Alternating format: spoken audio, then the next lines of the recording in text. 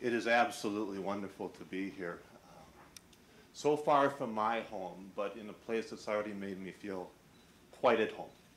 So I want to thank you already to the festival. Thank you, all of you who came. And yeah, I do want to talk about empathy. Empathy is, it's a challenging thing to talk about right now. Its opposite, in my mind, is actually something nearing destruction. And as I think about empathy, destruction can be created in a moment. Destruction can be created on a macro scale for many people all at one time. But empathy is different. Empathy is harder. Empathy comes one person at a time. Which makes empathy not only a challenge, it makes it imperative that it's personal. So the only way I know how to talk about it is personally. I'm going to share some stories with you today, stories that come from me, from inside of me, from a history that's mine. But it's my hope that regardless of whether or not you connect with all of the events of a life, my life, that the symbols, the pieces of it do connect with you, and that by the time we are finished, it makes some kind of resonance and something that you can take away from here. I think it will. I think it will. I want to start with a story that happened 20-some years ago when my wife and I were in West Africa. We were in West Africa, Mali to be specific, the name of the country. And as we were in Mali, we landed in the capital of Bamako, and our goal was to get to Timbuktu. Timbuktu, of course, northern Mali. And my goal, or my job, I should say, my job was to bring the water. That was my only job. And Mali was extremely hot, 120 or so it was. I don't know what it is here. It's also extremely hot here. Don't get me wrong. But it was extremely hot there. And my wife and I were inside the cab of a pickup truck, a white pickup truck on this little road, I guess they called it a road, that was heading up from Bamako to Timbuktu. And about halfway through, my wife made some kind of gesture. She was thirsty. And of course, it was at that point I realized I had no water. I had forgotten water. It was my only job, and I forgot. And I tapped the driver on the shoulder, made the universal "I'm really thirsty" sign, and he pulled over and pointed off to the distance. In the distance was a little village, and we started walking to this village. It looked like it wasn't too far away, but as we were walking underneath the sun's heat, it turned out it was quite a ways away, and by the time we reached it, it was midday. And this little village had a clay wall around it, and nobody was in sight except for one woman, and she looked to be somewhere between 18 and 81 years old, somewhere in that little range, and she's leaning her back against the clay wall. And I hadn't been in the country very long. I didn't know the social mores, how you deal with this. But I went up to the woman. And my dad has taught me, when you meet someone new, reach out and give them a firm handshake. So I went over to the woman who was sitting down, back to a wall, and I reached out my hand and said, "Hello." And she just looked up at my hand for quite some time, and then finally slowly reached her hand up. And I grabbed her hand. And I gave her hand a firm handshake. And as soon as I did that, she pulled her hand back very fast, struggled to get up, and kind of scuttled around the edge of the wall. And I thought, well, what have I done? Have I done something horrible here? And that's when I noticed my hand. It still felt kind of strange. And I looked in my hand, and I had about this much of her finger in the palm of my hand, had broken off. She was a leper. I had broken off a piece of her finger I had. And the first thing you do when you realize you're still holding someone's finger and they are gone, you drop that. And then the second thing you do is you start to think. And I started to realize, oh my word, I have never been in a place like this before. And I started to think about her. I said, I've never met anyone like her before. I started to think how different we were. She was a woman, I was a man, that we were different races. I think she's probably dying. I think I'm still living. How our religions were probably different. I probably couldn't think of anything that was the same. And then something came into my mind, and it kind of broke all of those thoughts. It said, yeah, there is something that we share. And it's bigger than all of those other pieces. And somehow I think it gets at the core of empathy. We were both, and still are, if she's still alive, human. Both human. Somehow there is something about us both being human, which is very easy to forget when we meet someone we don't understand. We kind of forget their humanity. But something about us each being human which connects us. And I want to talk about that today, those connective pieces. Because somehow if we can connect to each other on a very basic human level, apart from all of these things about us that we put on each other, that we see first, somehow I think we are on our way to empathy. We're on the road. So I'm going to take you back to when I was 6 years old. When I was 6 years old, my folks took me to, because I am from the United States, a state called Nebraska. And if you are in the United States, you don't want to go to Nebraska. There's nothing there. In fact, if you're a child, you sleep through Nebraska. There's nothing to see. It's just corn, and it's just flat. And so my folks took me there, but they took me there for a good reason, because my grandfather lived there on a farm that to a 6-year-old looked like 1,000,000 acres large. It was a huge farm. And when I go to my grandfather's, he would take me to these things called farm auctions. I don't see a lot of farms around Singapore, but if you've ever been to a farm auction in central United States, they look something like this. A bunch of farmers sitting in the field, sitting in the field, they're sitting in chairs, and they bring up all of these things that they're going to bid on. And they bid, they're totally still, these farmers. They just sit there, and they haul a half-dead pig or a half-dead cow up there, and then the farmers start to bid. But they don't raise their hand when they want to bid on it. They just make a little movement, like one farmer might do, another farmer might go like this, and another farmer, like this. And I was 6 years old. I was looking at, you look around, you try to see who's bidding. It was interesting to try to see everybody and their little movements, because that's how you bid. And the person who's auctioning off these things, very fast-talking person, and two people on either side looking for these little motions. Okay, the last thing that came up did not look like it was junk to me. It was big, and it was tractory. It was a combine, which brings in a lot of corn all at one time. And the bidding started at $10,000. And the auctioneer speaks very fast. And so he started, ooh, give me 10, like that. And we got up to $30,000. And at $30,000, my right shoulder did something it had never done before. My right shoulder did this. And you can jerk your shoulder anywhere you want to. But if you jerk your shoulder at a farm auction, you are in a heap of trouble. You might just bid $30,000 on a farm combine. I did. All of a sudden, a spotter pointed at my grandfather, who was kind of a snoozer, but now he is very much awake. And in the moment, he has $30,000 bid on him. And unfortunately for my life, the bidding continued. We got to $40,000. At $40,000, my right hand, I didn't want it to, it just did it. It shot up in the sky. I remember looking at my grandfather through my right fingers. His terrified face was looking back at me. He grabs my wrist and shoves it down. And he says, Jonathan, lower your hand. He couldn't say his THs very well. And I did. I actually kept my hand down with my other hand. And fortunately, we didn't win the tractor. But on the way back to home, back to the inner city where I lived, lying in the back of the family Chrysler wagon, I was looking up at the sky, and my shoulder, now it was alive. It's like it had a string on it with a crazed puppeteer pulling the string on it, and my shoulder just kept going up and down, and I couldn't figure out what's going on. It's like it had a mind of its own.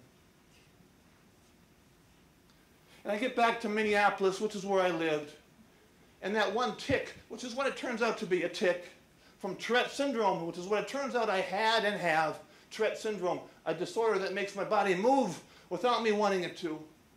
That one tic turned into two, when the next morning I'm getting ready for school, and all of a sudden my mouth starts popping open, and then the head starts to shake.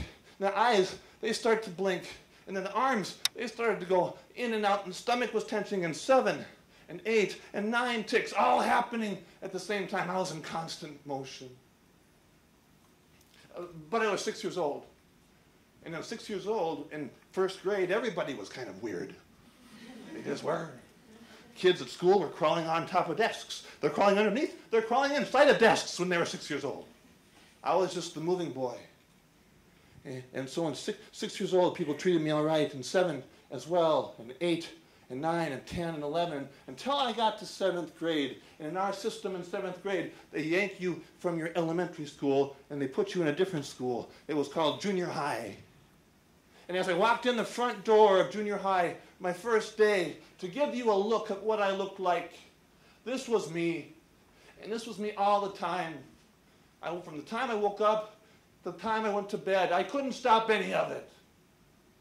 And I don't know your school experience. I don't know how, if I, looking like this, would have walked into your school, your first day, how I would have been treated. Maybe your school is big-hearted, kind. My school, not so much. My school, the second day the game started, it was called Beat the Twitchy Kid. So I spent a fair amount of my 7th grade time on my back, in the hallway, kids around me, kicking, circle around them, shouting, fight, fight, fight. I wasn't fighting. So not an enjoyable place to go to school, but there was something that was enjoyable about 7th grade. There were girls in 7th grade. Now, I think there may have been a couple in 6th grade too, but all of a sudden in 7th grade, my eyes were opened and they became girls. So I will put you in algebra. In algebra, there were 2 seats in front of me and 2 seats behind me, 2 rows on either side. I was sitting right in the middle of the class. It's a rotten place to put someone with Tourette syndrome, but that's where they put me, right in the middle. And I was doing what I always did. I was looking to my left, because to my left was the lovely Krista. And she was a lot more fun to look at than the bald man up front. This is a tragic irony. Anyway, so I'm looking at Krista, and I'm looking at her the way I always looked at Krista, which was something like this. And she was looking at me the way she always looked at me, which was, we were tight. Anyway, I had a piece of paper out, and I had my name written on it, John Friesen. And as I looked at that sheet, all of a sudden the J, the O, the N, all the letters, they started to get fuzzy. And I rubbed my eyes, and they stayed that way, peeked over at Krista, and now she's starting to look funny too, like there's someone has an eraser and is erasing her edges. The middle of her is clear, her edges are not. I look back at my paper, and on my paper, it's more than fuzzy. The lines on my paper, they're just gone. And I look back at Krista, and now she's more than fuzzy too. She's doubling. There's one Krista floating on top of the other one. And I thought to myself, which is the real Krista? And then I thought, if you have a floaty Krista, it doesn't matter who the real one is. You have to get to a nurse very quickly. So I stood up, and I took 2 steps forward. And that's when someone took a razor blade and slit my vision in half. And I went blind in the right eye. And my left eye, it started to flash on and off. I didn't know it, but I was having an epileptic seizure. First one I've ever had. I made it 2 more steps, and I passed out. I don't remember the rest of the class. But it was filled in when I got back. Apparently, even though I passed out, my body had more oomph in it. It walked to the front of the room where there was a table, and I lay down on this table in front of my 7th grade classmates. I started to have a big grand mal seizure. I don't know if you've ever seen anybody have a seizure before. But if you have, you know they can be kind of scary. Mine was, my eyes were rolled back, my mouth was open, my arms were flailing. It threw me off the table, where I landed on the tile floor and started to bloody my head because it was rhythmically hitting the ground. And here's where I should tell you about my teacher coming up and putting his hands underneath my head to protect me from me. But I can't tell you about him because when the seizure started, my teacher left the room to get the nurse, leaving me with my classmates. So the next person in the story comes from the back of the room, and his name was Dale. He was a take-charge kind of kid. He had seen or heard some misinformation. People who have seizures, he heard, are going to swallow their tongues, he heard, and they're going to die. And he didn't want me to die. So he grabbed some pencils from his tray in his desk, and he came running up to where I was lying on my back with my eyes rolled back and my mouth open, and he stuck those pencils as deep down my throat as he could, I think with the intent of keeping my tongue out of my windpipe. But again, if you know about seizures, the jaw becomes very tight, and so I snapped the pencils like toothpicks. But he was not stopped, turning to the girls in the front row, and he grabbed some Bic pens, and he jabbed those Bic pens down my throat as well, and I snapped those too. Woke up in a hospital about 3 hours later, very sore throat. But a different thought. It wasn't the thought I had in the back of the car, which was something is wrong with me. It was, I am a freak. I know everyone saw this. Who is going to want to spend time with me? Who is going to have empathy on me? And I went back to school the next day. And I found out who wanted to spend time with me, nobody. And I went home and went into my basement bedroom, which is where it was, and I shut the door behind me, and I made a decision. I am never coming out. And I didn't for 2 years. For 2 years, I stayed locked in their bedroom. I came out to eat, and I came out to use the bathroom. And the first day of every week, they would literally drag me out, and they put me on this little bus that would take me to this little school. And I made it to school 1 hour through school, and then I'd go to the nurse. The nurse would call my mom. Mom would come pick me up, bring me back home to my basement bedroom. And that's just where I lived for 2 years. And while I'm down there, I start to write. But I wasn't writing books like I do now. I was writing the one thing I thought was never going to go away. The one feeling that made me feel a little bit better. I wanted to write it on something permanent. Because the only thing I could see that was permanent were my walls. So I started writing it all over my walls. And it was, God help me. I hate me. I hate me. I hate me. And I covered my walls with this freakish wallpaper. For a freak. And 2 years pass. And there's a knock on my door. And it's my mama. And we have a deal. She doesn't come in. I don't go out. We just talk through the door. And she said, John, you have a visitor. And I said, no, you don't.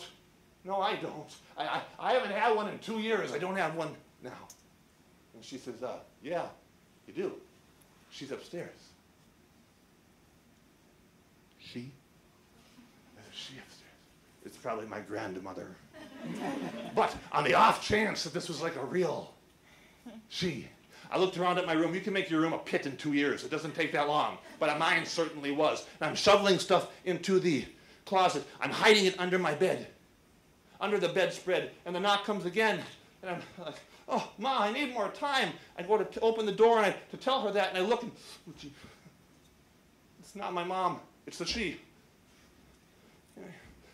Walk, and I stand right there in the doorway. And the she's in, I recognize her. She's in my grade. She's short, but she's in my grade. And she smiles at me.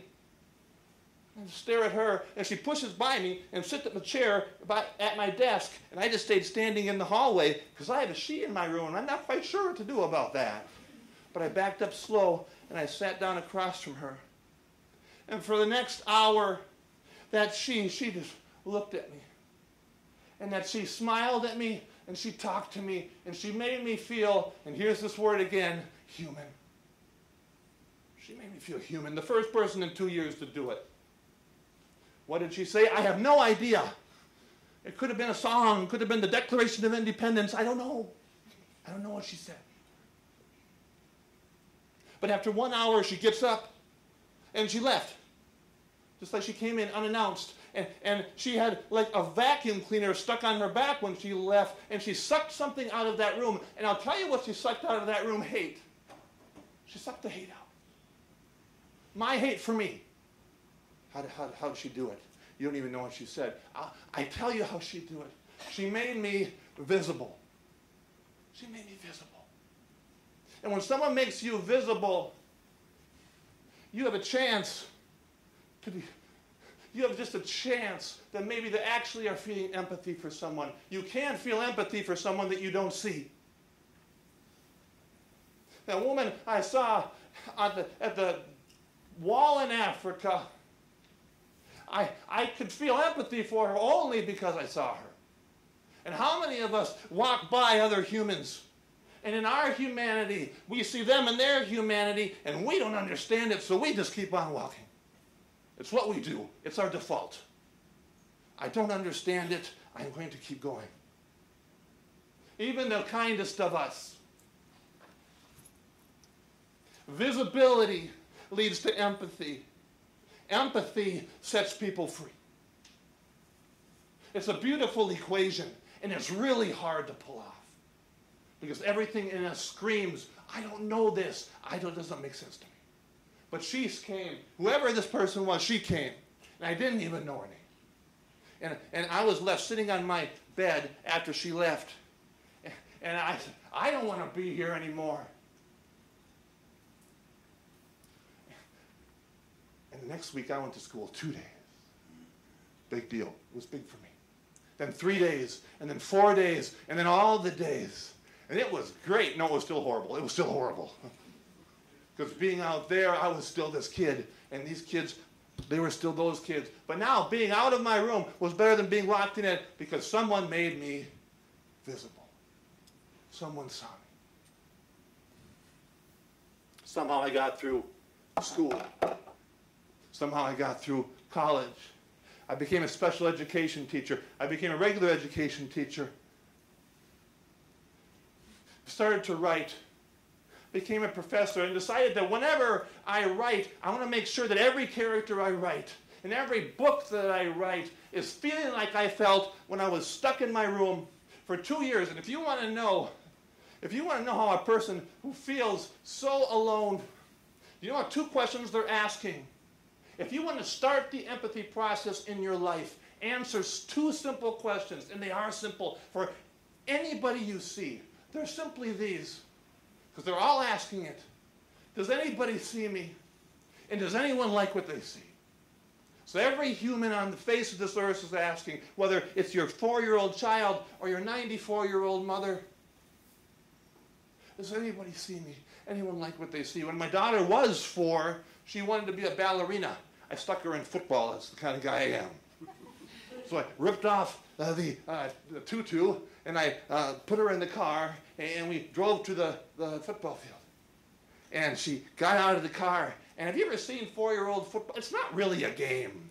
It's like a whole herd of, I don't know, sheep or something. It's running around and kicking each other in the shins and screaming. That's kind of what it is.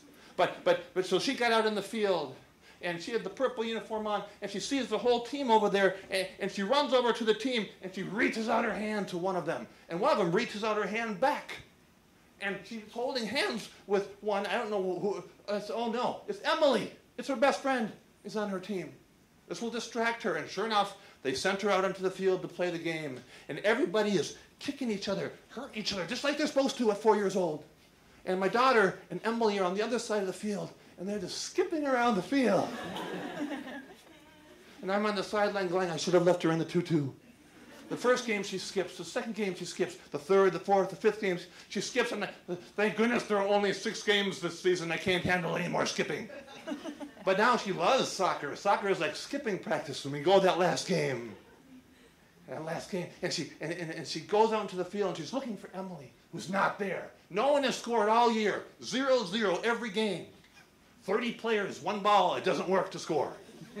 But this last game, the game starts, and she's standing in the middle of the field, and people are starting to run around her. And she's just standing, because she's found a new friend. It's a butterfly. And this butterfly is going back and forth and back. And she's just communicating with this butterfly. Just, butterfly, butterfly, butterfly. Everyone's running around. And I wondered, would it be cruel for a dad to run out onto the field and pull out that butterfly and maybe, I wanted to play one game. And at the end, fortunately, I didn't have to do that. The very end of the game, everyone's over there kicking each other, hurting each other, just like they're supposed to, and the ball squirts loose and goes right in front of my daughter, who's, butterfly, butterfly, ball! And she starts to follow the ball. And she's going the right way. She doesn't know she is going the right way. And she gets about 10 feet from the goal, and I'm starting to get excited because I know my daughter's going to score. Because that goalie is sitting down, turned the wrong way, picking grass is what he's doing. The goal is big. That boy is small. He won't even know my daughter's there. 10 feet from the net, she stops the ball. And she turns and looks at the sideline, and she's looking for me. And she sees me, and she says, Daddy. Look at me, Daddy. And being the gentleman, I see you kick the ball. Okay, she says. And so she does what all little kids do before they kick it. She has to run backwards. And she runs as fast as she can. And as soon as she gets there, all those other sheep surround her. And she's surrounded. I can't see her because she was kind of short too. The kid is still picking grass. Nothing was getting by him. And then the ball goes back the other way. The herd thunders after her. Except for one girl. My daughter is still stuck there. And now she's... I thought how sad she is. And she turns, though, and she has to walk back. And then she starts to jog back. And then she starts to skip back. And she gets in front of me, and she's... And I wave at her like, why are we waving? You missed. And I figure out then, wait a minute. She didn't miss. She wanted to know if her daddy saw her. And if her daddy liked what he saw.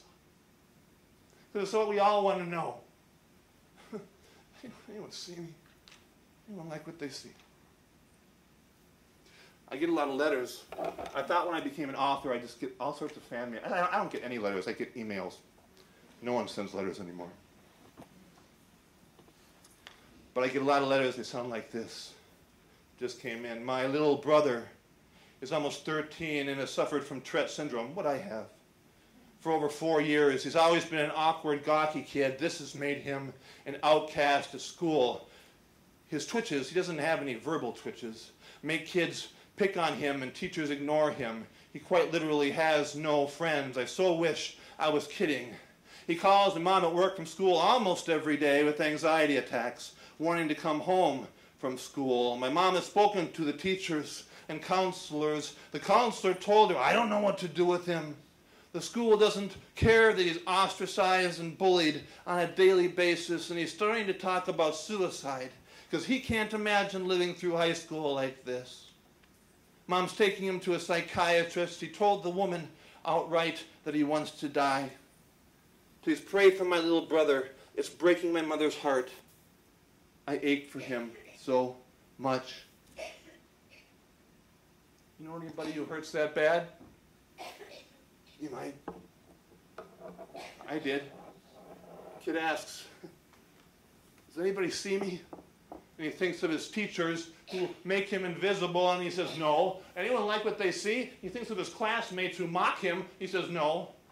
And all of a sudden suicide, which is a really rotten choice, becomes an understandable thought for a kid like that. I had 60 teachers between 7th grade and 12th grade when I came back out of my little imprisonment.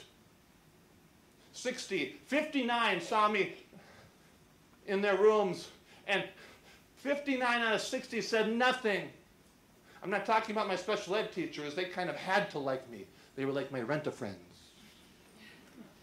But just a regular teacher, 59 out of 60 said nothing. What did I want him to say? Maybe something like this. Jonathan, I don't know what you're doing. I don't understand that, but if anything you need, I'd love to help. I'd love to help. You know, I was talking to 300 or so teachers in Colorado State not too long ago.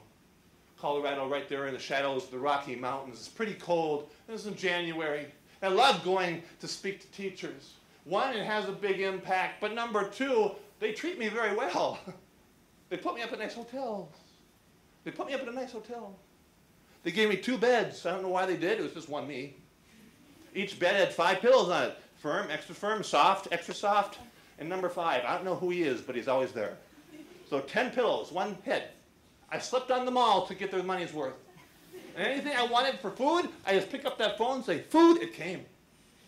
Except they didn't have the best food on the face of the earth, which we all know is the cashew. So I went across the street about midnight to get my cashew fix. I went to the supermarket there. And they were buying everything, so I didn't get the little 19.5 cashews. I got the cashew jug. And I carried my cashew baby back towards my house, to my Radisson hotel. and I got just to the street, and I took a look to the left, and to my left there was a man. He was carrying everything he owned on his back. He was a homeless gentleman, and he was going to set up his night. He was sleeping between the vent of the Safeway supermarket and the dumpster. That's where he was going to sleep. And it was January, and it was cold and snowing, so he's putting down his cardboard bed in the slush. I'll sleep up in those two beds up there. He'll sleep in the slush. And I'm thinking in my mind, I have to say something, but you know how it is when you see someone who could use a little bit of help. And your heart wants to feel empathy, but somehow it just doesn't make the trip there. Your legs just have a little more brain in them, and they kind of keep on walking. Because somehow we can't just relate. Like they didn't relate to me in school, so they just... And so I turned my head and I kept walking. And I got one step onto the street, and I looked one more time. And when I looked, all of a sudden I froze and I jumped back. And I didn't jump back because I saw him, but I jumped back because he saw me. He had turned his head, and he's on his knees now, and he's facing me. And his face was the most distorted face I've ever seen. His eyes were like this. His nose was on the side of his face. His mouth was... I don't know what creates a face like that, but that's what... And it froze me, and I just am standing there holding this big jug of cashews. And now I'm stopped. I have to do something. I thought, well, I gotta smile. Wait a minute, I didn't buy these cashews. I should give him the cashews. And I think, wait a minute. I wonder when the last time he slept on a bed was. I wonder when the last time he slept inside was. I have two of them. I can sleep in the lobby. It's nicer than my house. And so all those things running through my head, all these compassionate gestures I'm going to do, all these empathetic things. And I looked at him in the face, and I just turned. And I walked across the street, and I made him invisible. And I went into my hotel, went up 100 feet to my room, turned on two of my TVs, ate my cashews, and slept great that night, to my shame. Went 100 feet out, and 100 feet down, there's a guy lying in slush.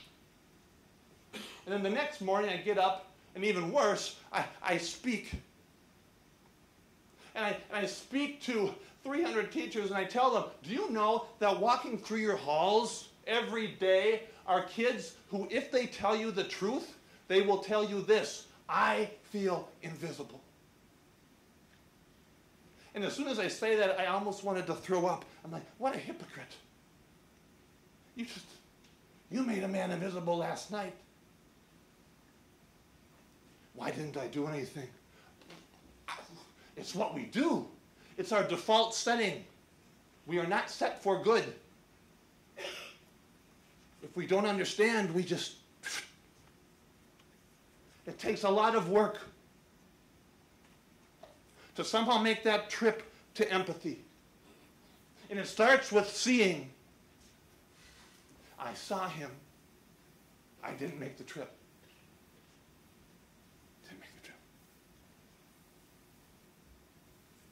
I speak in many prisons in the United States. There are many prisons in the United States. And I was speaking at one. And this prisons always sober me. I hope you never see the inside of one. But on this part of prison, which happens to be 18 to 24-year-old males, they led me in, and there on the floor of a gymnasium, with everyone was coming in, they were going to sit on the bleachers. I'm trying to think what to say, and they start to bring the young men in. And in prison, they take away your name, and they give you a number. Very dehumanizing. So the first person comes in and says, 1, they yell their own number as they come in. 2, and they all are dressed in orange jumpsuits, and they go up to the bleachers, and they sit. And they divided them up into 3 sections. Over here, on this side, was everyone who had committed a violent crime, a murder, an aggravated assault. They all sat up there. In the middle group were people who had committed sexual crimes, rapes, and the like were in the middle. On the right was everybody they called emotionally unstable. They sat on the right. And in between each group, lots of guards with lots of guns. And between the groups and me, lots of guards with lots of guns. And then me with a microphone. And it's somewhat disconcerting to speak when there are lots of guards with lots of guns right there. And I thought, what in the world do I have to say to these men? These young men who have already seen more in their life than I will ever see. And I don't even remember what I said, but I must have babbled through something. And about an hour passed, and it was time for them to leave. And they left in reverse order. 90, the guy first leaving said. 89, he came behind him. 88, 87, 86, 86, got to the door, and instead of leaving, he turned a U-turn and came right towards me. 85 followed him, and 84 followed him. And just like that, I had about 30 men in jumpsuits all around me. And the guards, who were supposed to prevent things such as this, were all talking in a little circle. And I kind of said, is this okay? We're okay here. And when they saw, they came very quickly. And I thought, they're going to usher these men out. But they didn't, and I think they didn't usher them out because of what they heard. And what they heard was that first man, number 86. Number 86, who's right in front of me, face to face, which means he's at least 6'5", but he's a lot bigger. And he's inches from my head, and he's just bawling. His tears are weeping. He's just weeping. And for the next 5 minutes, he tells me all he's done that brought him here. He tells me about all the lives he's taken. And I can tell you where he was sitting. I know that. He was up in that group. Because he was very graphic. And then the man beside him, he wasn't weeping, but he's misty-eyed. And he's telling me about all he did. And for the next 30 minutes, I'm like a priest. People telling me everything that they've done. And my only job was telling myself, just keep a normal face. Keep a normal face. Just listen. Just listen. And after about a half hour, the guards finally then did whisk them out. And then they led me out. They led me out through the 4 series of locked doors that it took to get out of the prison. And the gentleman who was leading me out said, that has never happened before. He said, you know what? Not one of the men in here has a dad. And you just became their father for 1/2 hour. So I have 30 kids in prison. And I'm not proud of what they did, but I'm very proud of them. Because when you go to prison, it is the most isolating place on earth. It is the most invisible place on earth. And if you're not seen, there's no one there to have empathy. And for 1/2 hour or 1 hour, I got to see them. I got to love them. And I don't know if it makes any difference in their lives. I don't know. Maybe they're all still there. But it's my hope that at least one of them said, there is this tall, bald man, and he came, and he sees me, and he likes what he sees. And it's my hope that that seeing and that liking, it was more than just an event. It was a life-changing moment.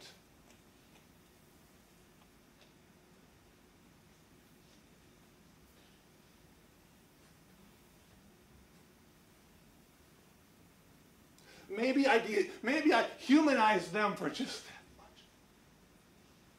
Maybe I took away their number for that long.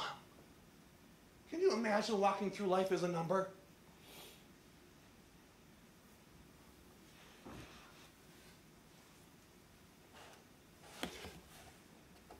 I wasn't going to tell you this. I'm going to, though. My father, he lives in the house that I lived in. He sleeps in the room that I locked myself in for 2 years. He sleeps in that room with my mom. They still live in that house. And I lived up northern Minnesota in my state, and so I had to drive down to Minneapolis, the bigger city, to fly out. And whenever anyone flies me anywhere, they fly me out of Minneapolis, so I usually have to leave the night before and stay at my parents' house that night because I'm on the early flight. I hate being on the early flight, but I'm always on the early flight. So at night before, I was spending the night at my parents'. And I woke up about 3 in the morning, and I had my roller bag, and I'm in the lobby of their, not lobby, foyer of their house, and I'm about to leave. And I'm bleary-eyed, I'm kind of stepping towards the door. And I reach the door, I put my hand on the handle, and then I hear something behind me, and it's footsteps on the steps. It's my dad, he's coming upstairs. And I can always tell, remember my dad's footsteps and my mom's footsteps. They're very different footsteps. My dad's are heavy. And he reaches the top. It's about, I get into 3. He's always asleep. This is odd for him to be awake. He sleeps between 1 and 5. He doesn't sleep very long anymore. A little older he is. And he gets to the top, and he hasn't been asleep at all. He's been waiting for me to get up. I can tell that. He doesn't have the strap marks from his CPAP machine on his cheeks. He's been awake all night. He has the same clothes he had on the day before. And he gets to the top of the stairs, and he walks right towards me. And he takes his right hand, and he puts his right hand when he reaches me on my left shoulder, and he squeezes my left shoulder. And he says, "Jonathan, I have to tell you something. I am so proud of you. I love you so much."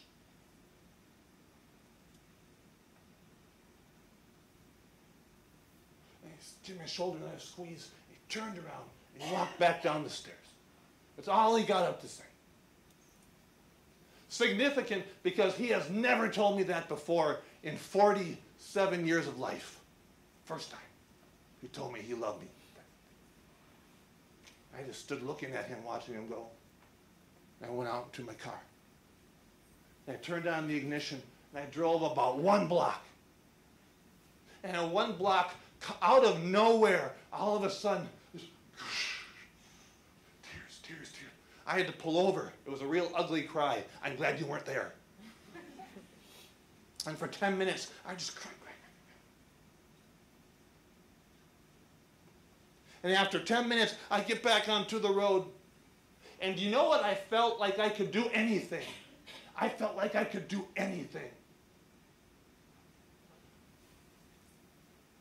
Because there is a special mantle, I believe, a father has over their children's life. And when they speak over their children, they just don't say words. It brings something to life. And there's one that a mother has, and a mother has another special ability, and it brings something to life. Then there's one that we have over each other, humanity, the people, our sphere of influence, and we speak over them, and we bring something to life.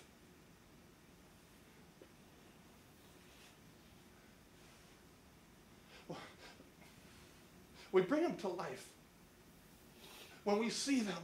Because that's what I heard from my dad. I see you. I like what I see.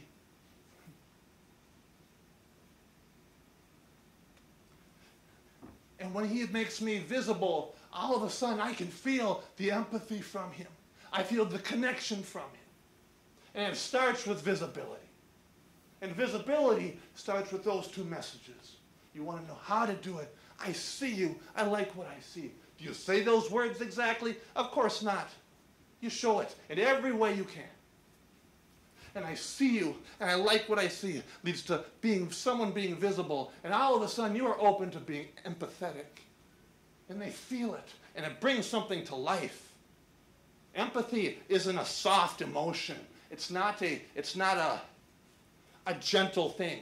Empathy brings dead things to life. It is one of the most powerful forces on this earth. And it only happens one at a time. And it happens every choice you make. How many people do you see in a day? And this choice, and this choice to see them, to make them visible. And this choice to I see you, I like what I see. And all of those things lead to something not only brought to life in them, it brings something to life in you. And what is that? Empathy. And all of a sudden this world that seems like it's full of others, all of a sudden is filled with you. And when the world is full of you, all of a sudden it feels a lot more kind. It's a gentler place to live. You can walk through it with poise. Because the world isn't full of others. It's full of us. It's full of you. It's not a soft emotion. It's the most courageous thing you can do in today's world. Take the easy way out, walk on by. I've done it many times. Probably so have you. Want to be courageous? Make someone visible.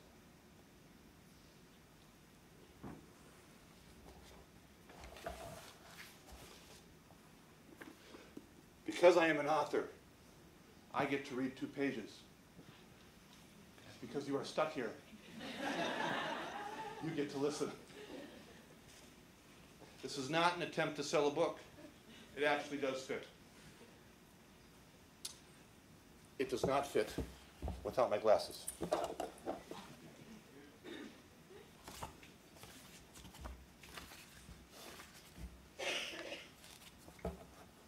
This is about a young man who has Tourette's. His name is Sam. It's not my story, though I do have Tourette's. It's Sam's story. This is his D-Day, his diagnosis day. Some of you have had a diagnosis day. You've had a D-Day, or you've known someone who's had a D-Day. And a diagnosis day is a painful thing to go through. His happened when he was 6. Sam has it. Question is, how bad? The pediatrician smiled like he got off on destroying a kid's life. Like children frequently went to sleep normal and woke up monsters who couldn't keep their damn bodies still. He stared at me waiting, and my right hand twitched. One day he'll flail like a windmill in spring. You see, this has seasons. Then the wind will die, and you won't see anything for months. He turned to my mom. Now, there are some experimental drugs. Who the hell is supposed to pay for those? My stepdad said. The doctor rose. I can see you need some time, Bill. He shook my 6-year-old hand, gave my stepdad a pat on the back, and slipped out of the examining room, leaving the 3 of us to stare at my jerking hands and shoulders. What did he say? Ma, Bill, when's it going to go away? Bill stood and paced the room. Go away. Your twitches won't ever stop. He cursed and kicked the doctor's swivel chair. I stared at Mom. Well, never? Not even when I'm older? Mom scooted her chair in front of mine. He says, you have Tourette's. I mouthed the word, and she leaned forward and stroked my arms, gentle at first, then harder, and mixed with tears.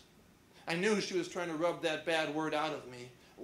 What does that mean? I asked. It means, Bill said, you can forget about ever running my machines. My hand squeezed the jacket Bill gave me, the green one, with Tar Boy on the front and a cement mixer on the back. I pulled free of Mom and grabbed Bill's pant leg. I can stop it. Please, Bill. I started to cry. I'll be still. I promise. Old Bill turned his back. Mom closed her eyes. And even at 6 years old, I knew I was alone. It's a rough start for Sam. He thinks, does anyone see me? And he thinks of old Bill, who turns his back. No. Anyone like what he sees? He thinks of his mom who closes her eyes. No. But into his life, in the story, comes someone who just shows up, like Susie was in her name, it turns out, who came into my room, who just showed up. Comes into his life, just shows up, and all of a sudden, there's no reason he should show him empathy at all. It doesn't make any sense given the life situation. They're not even anything alike. He's old. He's young. Sam is young. Sam is living, he's not. He's dying. It doesn't make any sense. But the gentleman sees him. He likes what he sees. He makes him visible. He feels something. Something comes to life. It's empathy. Something comes to life in Sam. It's life. And all of a sudden, he's going another way. Like Susie comes into my room, talks to me for 1 hour. I don't know what she says. But she sees me. She makes me visible. Something comes to life in her. It's empathy. Something comes to life in me. It's life. And I'm out of that room. Like you. I don't know who it's going to be. But you make that choice today. You see someone. You make them visible. Something comes to life in you. It's empathy. Something comes to life in them. It's life. And they are going another direction. And neither your life nor their life will ever be the same. And it's not done on a society level. Creating a society of empathy. I don't know how to do that. But I know it can happen for one person. And if one person and another person, we start to push back at what is so easily pushing at us.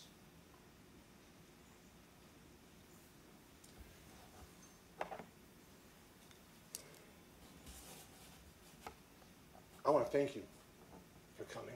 I want to thank you for honoring me with your time. I'm going to open things up here. So, if you want to open things up.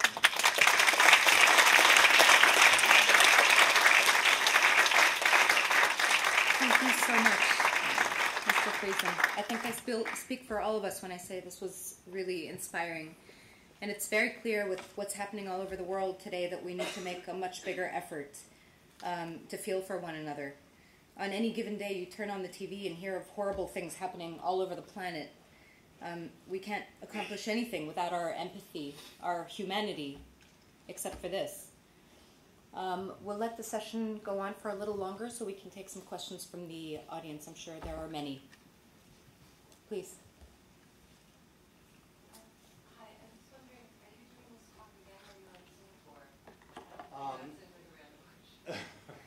No, I think this is my only Singaporean talk. This particular talk. Yeah, I will be on a panel tomorrow. I'll be reading from a story, a different book later on today. I don't know where that is. Is that a tent? Some nice tent. And then tomorrow there'll be a discussion about mental health issues in literature, because most of my stories have a character who has a mental health issue as the main character. And part of that is just my passion for having people on the margins seen, so they become the main person in my stories. I try to bring them into the mainstream, into the center. So that's tomorrow. But not this talk again. Although, if you'd love to have me back, I'd love to come. I must say, I love this place.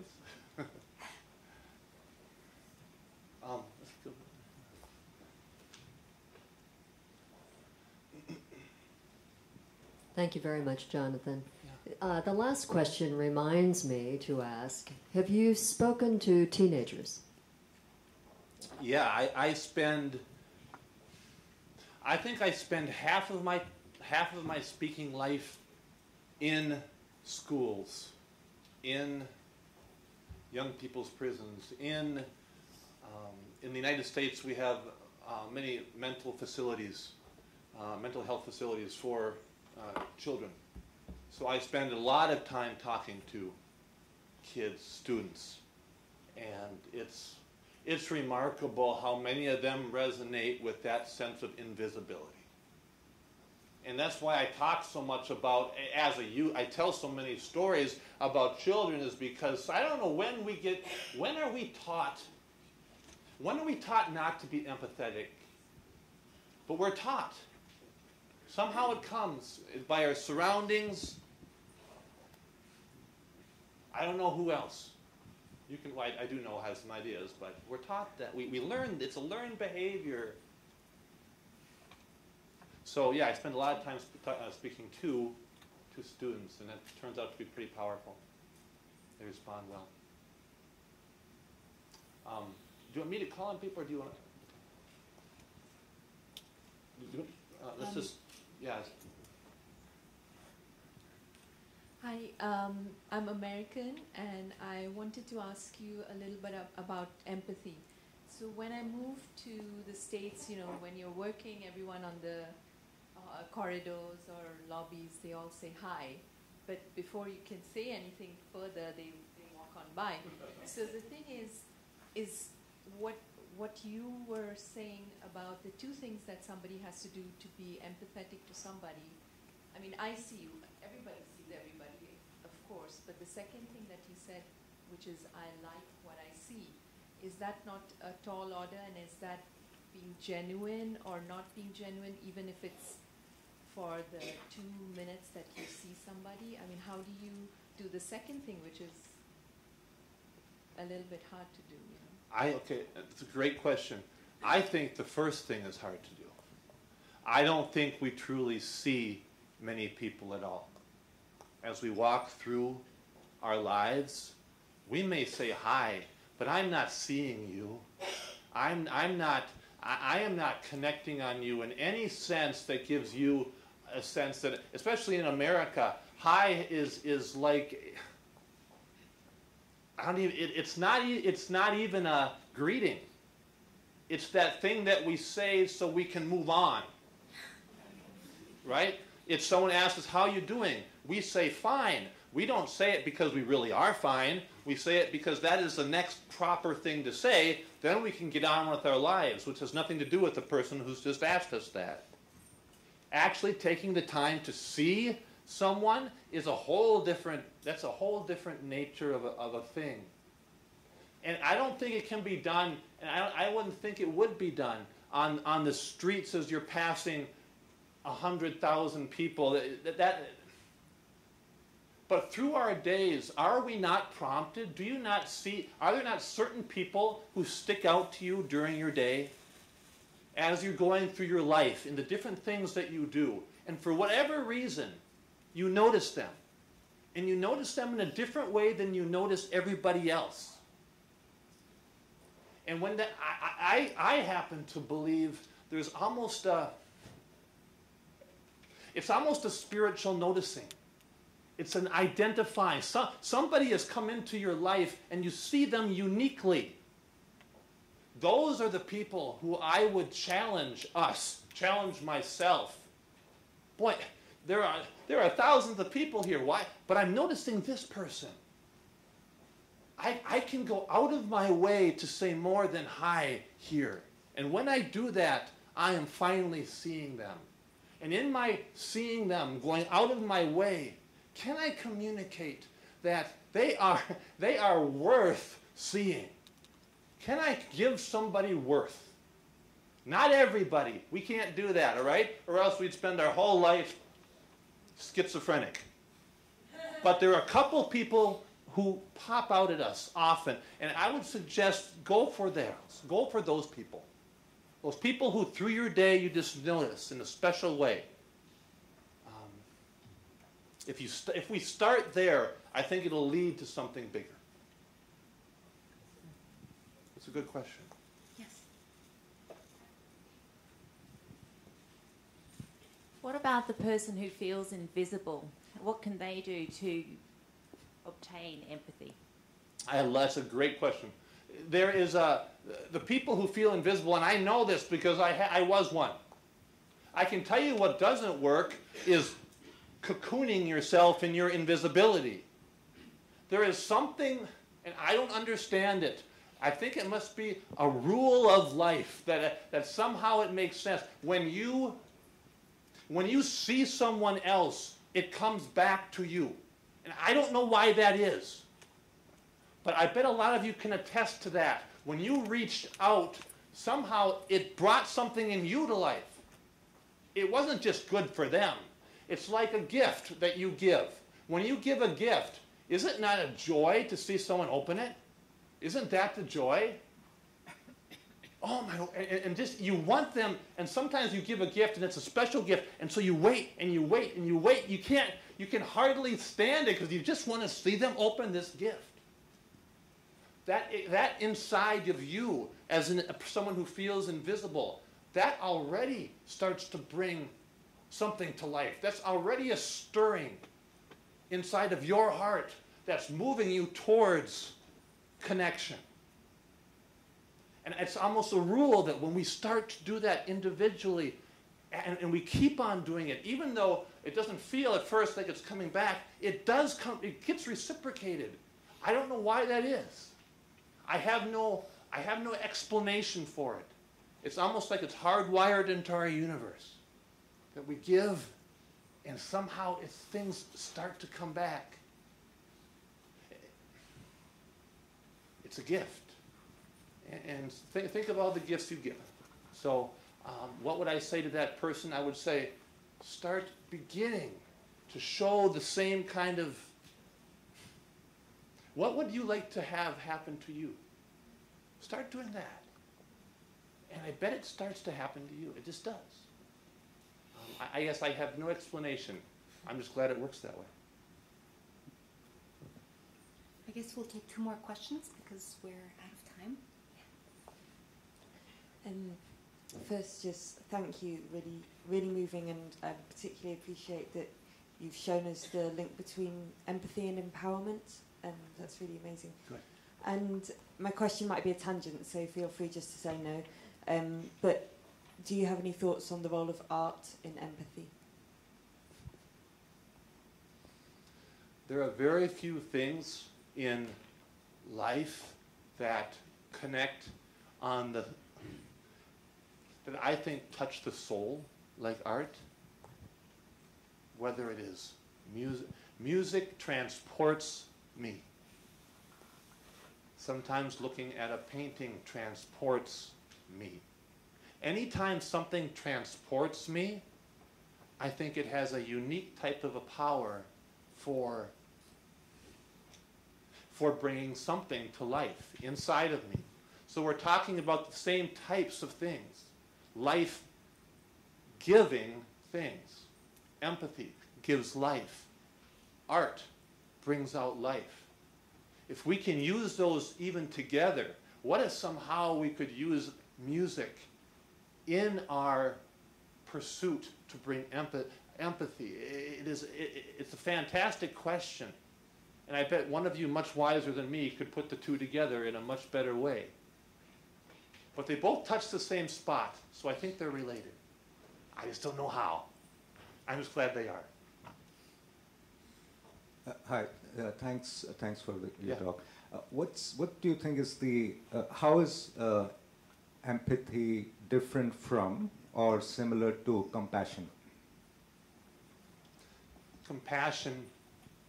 Compassion is, for me, seeing and even beginning to feel I should do something. I should do something here. There's a need here, and I feel it. Empathy is there's a need here, I feel it, but my heart is going beyond I just see it. It is somehow being put into the other. I'm seeing the perspective. I'm feeling it from their perspective. I'm not feeling it from I'm the one who has the solution here. I'm feeling it from their side. And I feel like I'm walking in their shoes. It's that next step, and it's those types of moments when I am actually moved, and I don't know that I'm feeling what they're feeling, but it sure feels like I am. At those types of moments when I am most likely to act. Because I can feel compassion for a lot of things. But empathy, I don't know how much room I have. Because empathy puts me so intimately involved with the hurt that you can't feel for everybody. It's almost like your heart is called to certain people. That's why I say you're not going to be able to see everybody and do this. It's those people who somehow they stick out to you as you go through your world that somehow your heart is being moved and you're actually almost in their spot. Go there. Somehow there's a connection there. Start there. Empathy is a powerful thing. It's a powerful thing. I felt it with these inmates I told you about, especially the first two. I don't know if I felt it with everybody, but those first two I did. It's a great question. Hi, can I have one last question? Sure, we can do it more. That has to be the last. Okay, thank you. It seems to me that what you're saying is that there has to be some kind of connection for empathy to take place. This is a question on, I understand invisibility expresses the sense of not being noticed. Invisibility sometimes expresses itself in anger, or very often does express itself in anger, I think.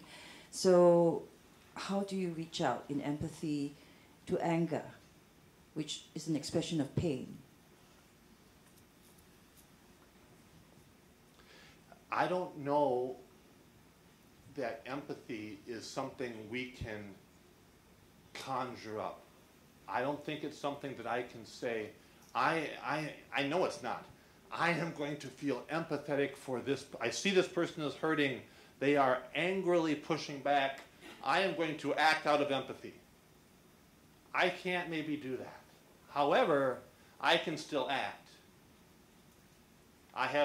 We all have, I don't know how many of you, how many close friends you can carry. I can't live with a whole bunch of close friends. My life, I have some. And it's not because I don't want more, it's just, that's all I can, it's all my heart has room for. And then I have so many other friends who are just like on the next circle. And I try to keep on adding, but every friend you let in, they're draining to us. And so when you see someone who's pushing back in anger, perhaps the best thing you can do is basically communicate, I am not going anywhere. You can push as hard as you want, I am going to still be here. And when you are ready for me, I'm going to be ready for you. If you can communicate that message, that begins to give them an opportunity to act contrary to their impulse. I don't understand it, but there's this woman, there's this man, and they are not leaving. Everyone else in my life is leaving, but they're not leaving. And maybe that's not empathy that you're feeling. It's just this drumbeat of care. It's actually just humanity. It's I am going to be here and I'm not going. It's a good place to start, because when someone's going like this, it's very hard to make that jump to empathy. But you can make that drumbeat of humanity. I'm going to stay here no matter what. Again, I thank you for coming. You honored me. Thank you.